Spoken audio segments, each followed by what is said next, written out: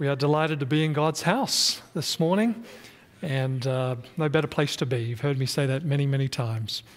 I want to share with you the message, the message title today is Character and Destiny. Character and Destiny. Probably if it wasn't for Henry Wadsworth Longfellow, we wouldn't probably have heard of the Midnight Ride of Paul Revere. That's an account, of course, referring to the gallant efforts of an American patriot who alerted the colonial militia of approaching British forces before the battles of Lexington and Concord in Massachusetts. But few people have heard of a fellow by the name of Israel Beisel. Israel Beisel. He was a humble post rider on the Boston-New York route. After the battle, he was ordered to raise an alarm, to arms, the war has begun. And he was to travel, he was in New Haven, Connecticut, and he was to distribute the message down his postal route from General Joseph Playmer. Beisel reached, now I'm going to botch the name and Pastor Fred might have to help me, Worcester? Did I get that right? Massachusetts? Worcester? There's no I in there, but it's Worcester. Okay. I lived in Massachusetts for a few months and I didn't take. Worcester, Massachusetts. So Beisel reached Worcester, Massachusetts. Now, normally what takes a day's ride, he arrived in 2 hours. And according to the story, his horse died because of overexertion. He only stopped there to get another horse, and he pressed on, and 3 days later, it was April 22, he was in New Haven. He rode to New York April 24, and he stayed the saddle, which is what they called it back then, stayed the saddle, until he reached Philadelphia the very next day.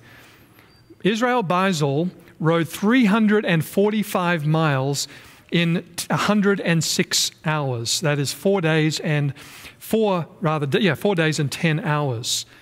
4 days and 10 hours. Something we can do very quickly, of course, in our cars today, but back then that was a massive feat. And it showed the urgency of the message. And he was successful because of his urgency in signaling militia units throughout the Northeast to mobilize them for war. Now, it is true his methods were extreme, but that's because the times were extreme. It's true that the writer was in earnest because the times were earnest. You see, when issues are critical, it requires immediate action and attention. Now, there are some things in life that just can't be put off to tomorrow, or the consequences are going to be absolutely catastrophic. Some things matter little. And if we put them off until tomorrow, that's going to be okay. But then there are other things that if we put them off, certainly they could be our demise, and even and including spiritually. If your life is flickering, your flame is flickering and it's about to go out, that's a time of urgency, a critical moment where one must let Jesus fan that flame and bring that light back to the life. I want to invite you to turn with me to Luke chapter 12, if you'd be so kind. Luke chapter 12.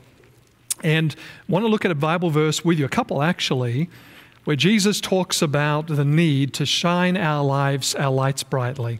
Notice Luke chapter 12, and we'll look at verse 35. Jesus said, "Let your waist be girded, and what about your lamps? Let them be what? Let your lamps be burning." That's right. So this idea of girding the waist, that kind of we'd say today, buckle up your belt. Make sure your pants don't fall down, so to speak. Back in ancient times, men wore robes, and of course, they had long flowing robes. And this idea of girding the loins, girding the waist, they had a rope around their waist, and they would pick up the middle part of the robe and then they would tuck it in to the waist so that they would be freer to take larger strides and perhaps even walk. So when Jesus says, gird up your loins, he's talking about free yourself up so that you can do my bidding, you can do the thing that I've asked you to do. Don't let anything hinder you. But he goes on to say, let your lamps be burning. Now this is in the context Well, let's look at the context. Verse 36, he says, "And you yourselves be like men who wait for their master when he will return from" where, friends? The wedding. Let me ask you a question. It's a theological question. Are we in the day of the wedding today, right now? Are we in the day of the wedding? And you may wonder, what are you talking about, Pastor Chris? Yeah, we are actually in the day of the wedding. You remember the story Jesus told, Matthew 25, the wise, foolish virgins. They went into the wedding, and certainly it's a story that we could certainly talk about Jesus' return and him being the bridegroom, and the bridesmaids were foolish, they were asleep, but they didn't have their lamps trimmed and burning. But when Jesus goes into the wedding, it's really a reference to the judgment. Jesus is going into the investigative judgment, and when he comes out of the wedding, it's when the judgment closes, and he'll return. And he will collect his people. Be yourselves like men who wait for the master when he returns from the wedding, that when he comes and knocks, they may open to him immediately. So the context is last day context. As a matter of fact, when you jump down to verse 40, notice, "Therefore you also be" what? "Ready, for the Son of Man is coming in an hour you do not expect."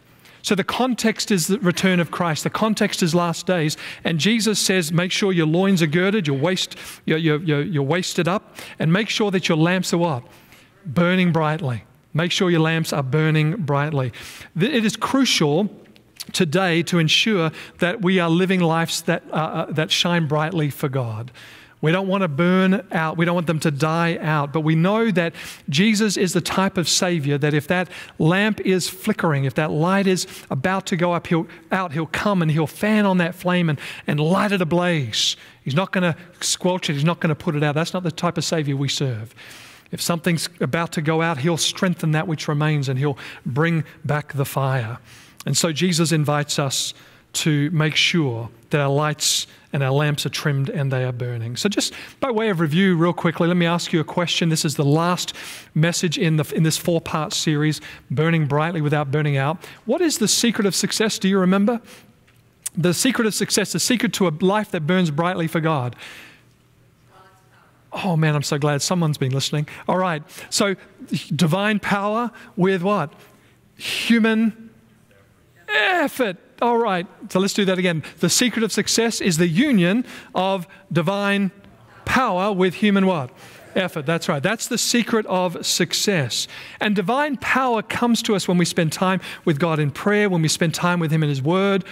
Also when we're doing something good, when we're doing something for others, involved in loving service for others. Remember, that's what keeps a flame lit, air and fuel and heat. And we've been focusing on the human effort part. God gives us the inspiration. God gives us the power to will and to do of his good pleasure.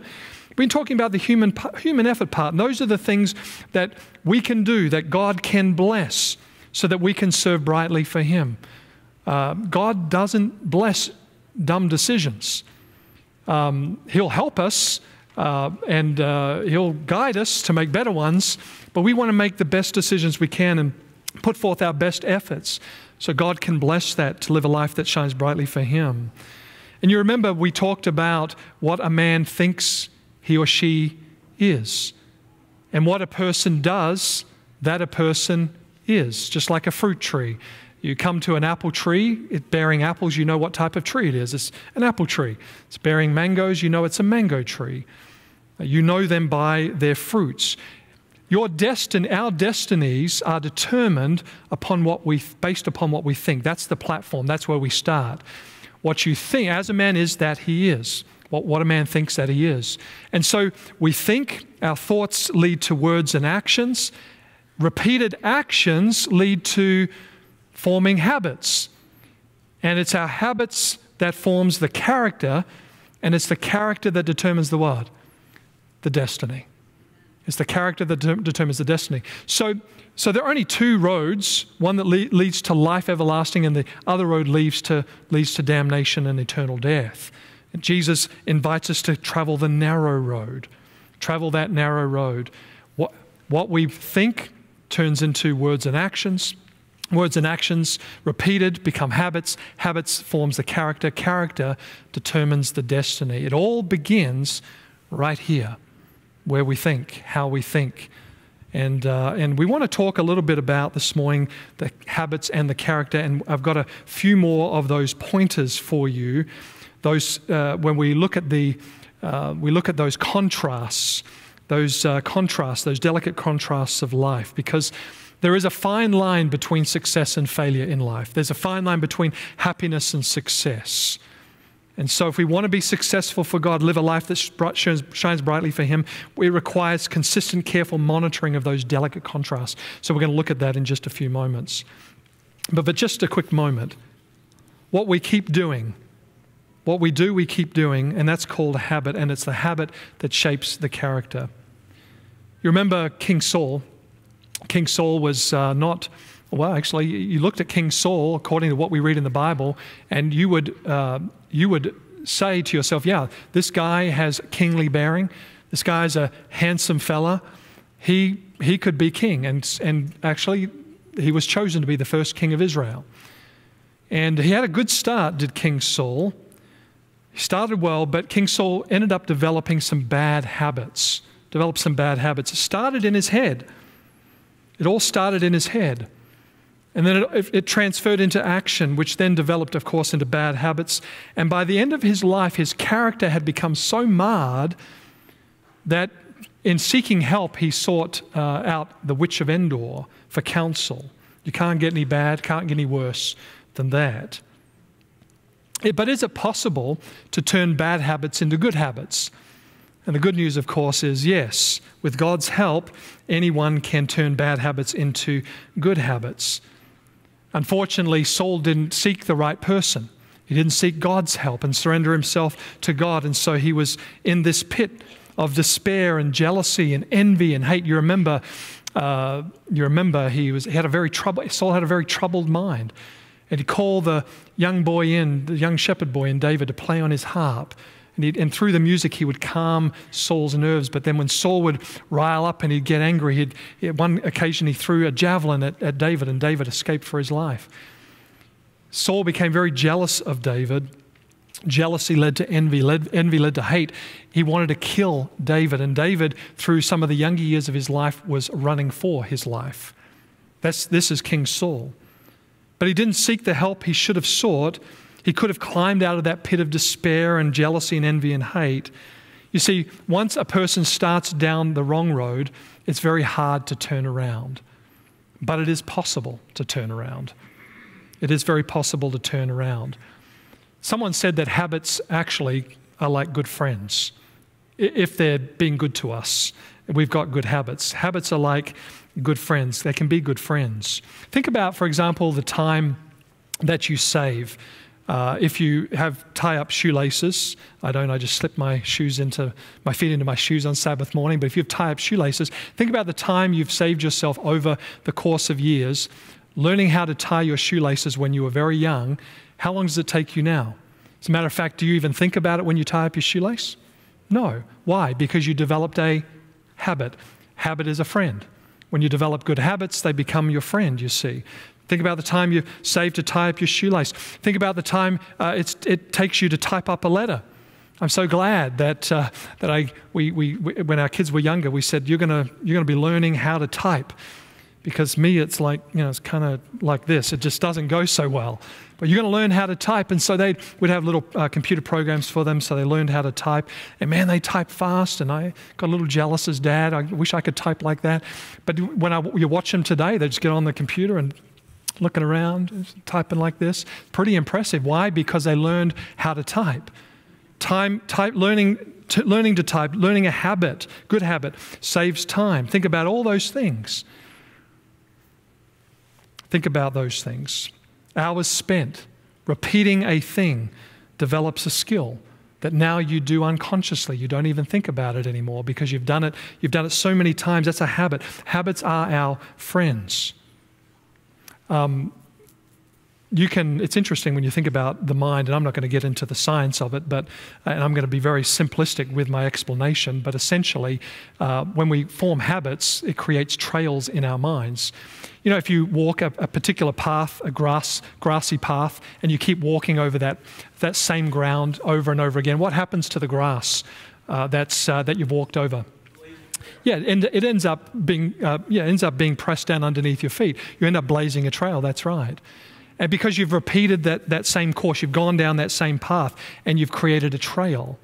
And when we do something over and over and over again, we develop these trails in our minds. And sometimes those trails are good trails, and sometimes some of the trails, I should say, are good trails. The negative thing, or the disappointing thing about the negative trails, or the bad trails we've developed, which are the bad habits, is those trails don't disappear until Jesus comes back. So you can develop a good habit and create a new path, but you can always go back on the old path again. Those won't go until Jesus comes back. Though this corruptible will put on incorruption, this mortal will put on immortality. But the good news is new trails, new neural pathways can be created. It's amazing what science has discovered, and it squares with what the Bible has told us time and time again. And so we can develop good habits, and that's the good news. And habits form the character, or shape the character. And it is character that determines the destiny. It determines the destiny. When we talk about character and character traits, we're told that a man has more influence than what he says. Who we are influences people more than what we say. When we think of character traits, you can think about the fruit of the Spirit: love, joy, peace, long-suffering, gentleness, goodness, and so on. There's some of the softer virtues, but the Bible also talks about some of the more firmer virtues, more active virtues, character virtues, or character traits. For example, like courage and mental and moral decision, energy and perseverance. These are some of the more active traits, character traits, but they all the characteristics that God is seeking to develop in our lives through the power of the indwelling Spirit. And so God wants us to develop good habits, and because it's the habits that form the character, and it's that character that determines the destiny, you see. So I want to talk with you here a little bit about a couple of delicate contrasts of life. And it has to do with habits, it has to do with the way we think, and it has to do with character, and it has to do with legacy and destiny. So let me talk about some of those. Now, up to this point, we've talked about choosing integrity over image. We talked about being on purpose, having a purpose for your life, living your life priorities, recognizing that success in life comes through both aptitude and attitude. We talked about daring to dream. We talked about just doing it, decision, being decisive, making plans and fulfilling and acting on those plans. We talked about putting off procrastination, right? Putting off procrastination. To be successful, we must constantly and carefully monitor the delicate contrasts of life. So I want to look at the difference right now between burnout and enthusiasm. Burnout and enthusiasm. We want to be fit to live. So this is a lesson on health for us here this morning, and there's a couple other things we're going to talk about briefly. But Isaiah 40 verse 31 says, "They that wait upon the Lord shall renew their strength. They shall mount up with wings like eagles. They shall run and not grow weary. They shall walk and not faint." That's what God desires for His children today, that we might be able to move and breathe and live and share the light that God has put in our lives with others. So let's talk about burnout, and let's talk about enthusiasm. What is burnout? Well, burnout is simply the extinguishing of your spiritual, mental, physical, or emotional enthusiasm. That's what burnout is. The extinguishing of your mental, spiritual, physical, and emotional burnout. What is enthusiasm? What's enthusiasm? Enthusiasm is derived from the Greek word, and I'm not going to pronounce this correctly, enthusiasmos, which really means to be filled with God. That's a new take on enthusiasm, isn't it? Burnout is the extinguishing of your spiritual and mental and physical and emotional enthusiasm. Enthusiasm is derived from it means to be filled with God. The challenge that we have is being balanced enough to maintain enthusiasm without burning out. It's a delicate contrast. Remaining enthusiasm without burning out. You cannot be your best. You cannot do your best if you do not feel your best. You cannot do your best if you do not feel your best. Overall good health is critical to our peak performance in the spiritual life and in life in general. Very critical. It was John that said, "Beloved, I wish above all things that thou mayest prosper and be in health, even as thy soul prospers." God wants us to be healthy. He wants us to be spiritually healthy and mentally and physically and emotionally healthy. And it's a composite thing that we're talking about here. I have a friend who is really a medical missionary, a bit of a colporteur and a bit of a medical missionary. And he travels the globe and meets with clients, and he helps them come up with a plan to help them deal with some of their health issues. It might be high blood pressure, it might be high cholesterol, it might be they have heart disease, whatever the issue might be. And so he's working with a couple, I should say, not a company. He was working with a couple over there in the Middle East, and he was working with them and helping them with how they could eat, things that they could eat that would be better for them, getting them on an exercise regimen, doing different things for them. And the husband, his issues became much more minimal. They weren't as concerning as before as he was working on this regimen. But the wife's conditions remained the same. And she was doing everything he was doing. They were both doing everything that he had asked them to do to help them live good, healthy lives. But there was one thing that she wasn't doing or hadn't done that he found out. He sat down with her, tried to find out what's going on here, what's wrong, and discovered that she was harboring unforgiveness, a bitter spirit toward her mother. And he told her unless she deals with that issue, her health challenges are going to still remain, because that was what was holding up the works. And so they prayed about it, they talked about it. She made an effort to reach out, and lo and behold, the effort resolved itself. It was a beautiful thing. And all of a sudden her health issues went from high concern to low concern. So when we talk about health, it's not just the physical things that we do. There's also the harboring an unforgiving spirit, bitterness, envy. Those things can affect the health as well. But I want to talk a little bit about some health things with you here this morning before we go on to the next contrast. I want to share with you some health in life enhancers, health that'll bring a healthier life. And of course, if we practice these 8 enhancers of a longer life, our lives will be much better for it. First of all, the first one is eat more, weigh less. Yes, you heard me right. Eat more, weigh less. Eat more whole grains and fruits and nuts and vegetables, and minimize and eliminate the high-fat, high-cholesterol foods. See, I had you there for a minute, didn't I? Yeah. Some of you are listening. Eat more, weigh less. Eat more of the good stuff. You know, the Bible presents 3 diets. You know what those diets are? There's the unacceptable diet. That's the one we read about in Leviticus chapter 11, Deuteronomy 14. Certain land animals, sea creatures, birds that we shouldn't eat, scavengers and the like, leave those off the dinner plate. Then there's the acceptable diet. God allowed man after the flood, to eat flesh foods. Wasn't the ideal diet. It was the permissible, primarily because there wasn't any vegetation to eat at the time. So they began to eat particular clean animals. It was permissible. It wasn't a command. It was just allowed. And but then there's the ideal diet, and that ideal diet you read about back in Genesis, of course, and where God commanded Adam and Eve to eat from the fruit of the tree, where the fruit grows and the nuts grow and so on. And so the diet that God had given Adam and Eve in the Garden of Eden was the ideal diet. It was the best diet for them. Of course, He's the Creator. He knows us better than we know ourselves. He knows what fuel we need to fuel the tank and keep us moving in a good way, in a healthy way. And so He gave them that diet. And we've discovered, science has discovered over the course of years, not many years, but few years, that the vegetarian diet is the best diet, a better diet than other diets when coupled with other things. Back in Australia, where I'm from, I was 17, I decided I'd go vegetarian. My friends looked at me, what? What is that? And why would you do that? And you need your meat. And so I'd be the only one that ordered a vegetarian pizza when I was with my friends. And there was another person there.